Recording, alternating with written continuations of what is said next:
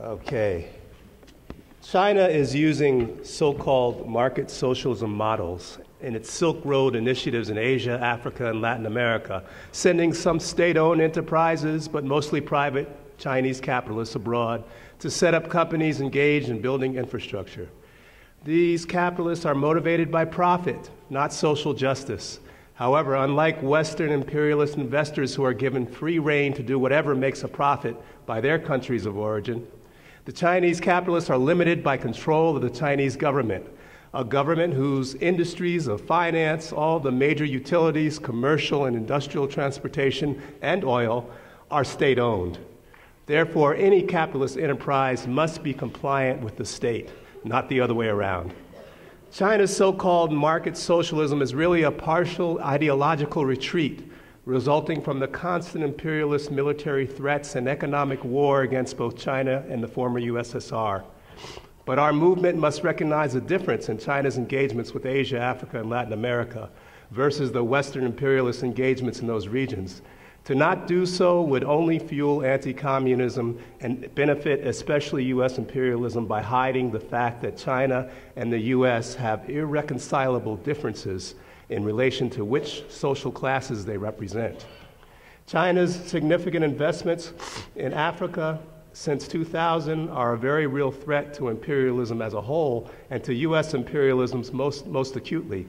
It's not only the hundreds of billions being invested, but the type of investments allowing for the development of infrastructure and a real improvement in the economies of those countries.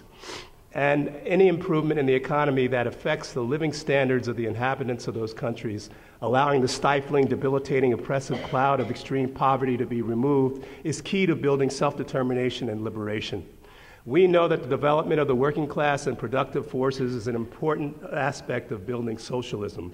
But we also know that building socialism without the Soviet Union to counter violent U.S. imperialist actions capable of enforcing embargoes and sabotaging economies is even more challenging, especially for developing countries who are therefore dependent on capitalist investment.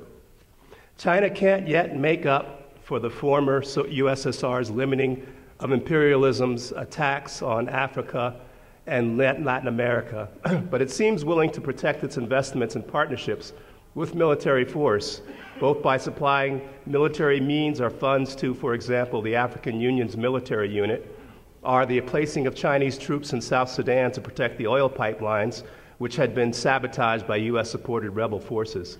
Last July, China dispatched troops to set up its first military base overseas in the East African country of Djibouti to establish an outpost capable of keeping an eye on the main U.S. AFRICOM base there. Not to mention China's advances in improving aircraft that can reach speeds of up to Mach 10, defying radar and their qualitative leaps in the technology of encryption with the potential of defying any NSA surveillance. All of this must keep the monopoly bankers and industrialists who run this country up at night and in a cold sweat. Therefore, the U.S. especially will do everything it can to discredit and vilify China. In reporting on China's role in Africa, bourgeois media scour the continent of Africa to find the most egregious example of Chinese company injustice in hopes to paint all Chinese relations in Africa with the same brush. They especially like to talk about the Chinese privately owned Column coal mine in Zambia. Although the top 4 copper mining companies in Zambia are from Canada, Switzerland, and India, and regarding coal and every other type of mining in Zambia, China's companies are in the minority, along with Brazil and South Africa's. In 2000, five Chinese brothers asked the government in Zambia to reopen a mine that had been shut down. However, this created a challenge since the mine was not profitable previously due to the low quality of the coal. So, and here comes the problem with capitalist production. When your product is inferior to your competitors, it's impossible to maintain profits to the satisfaction of investors and creditors without cutting wages and safety standards, cutting benefits, and increased speed up for higher productivity, in addition to ignoring ecological concerns. The company was cited for severe air pollution and contamination of water sources used by nearby communities. The Mine Workers Union of Zambia complained that the workers were being beaten by bosses and government officials, and police were paid off to look the other way. So in October 2010, hundreds of miners protested and were met with 2 Chinese supervisors with guns who began shooting. There were reports that it was a pellet gun that was used, which would explain why no one was killed, but 2 people were critically injured and 11 miners were wounded. By 2012, the workers were fed up and held another protest. This time, a Chinese manager was unintentionally killed. However, no charges were brought against the workers. In February 2012, the government seized the Kola mine. 3 years later, in 2015, the Zambian government returned the mine with a warning that it would be taken again if safety and environmental violations arose. Although many looking into Chinese companies in Africa most know very little about the top 4 Canadian mining companies in Zambia, like First Quantum Minerals. Zambia was unable to fight strong-arm tactics from 1980 on by Canada, the IMF, and the World Bank, along with First Quantum Minerals.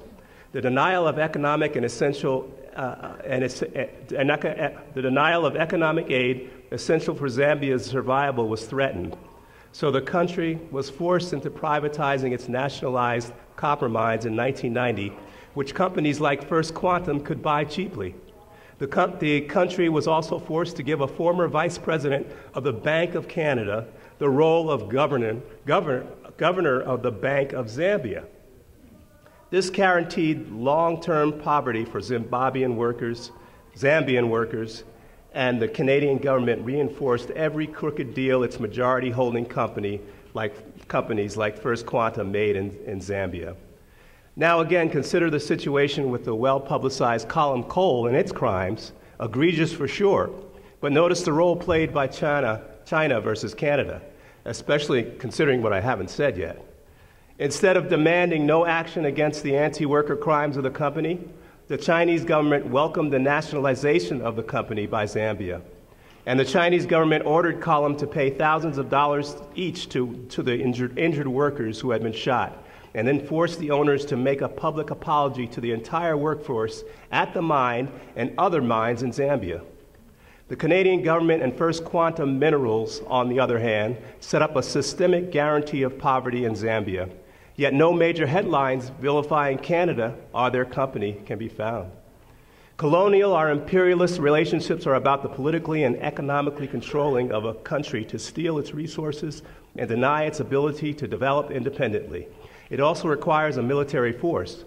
The chauvinism and even different forms of exploitation by some private Chinese companies toward their workers in Africa does not automatically mean colonialism without the ingredients mentioned, especially if it does not continue and create the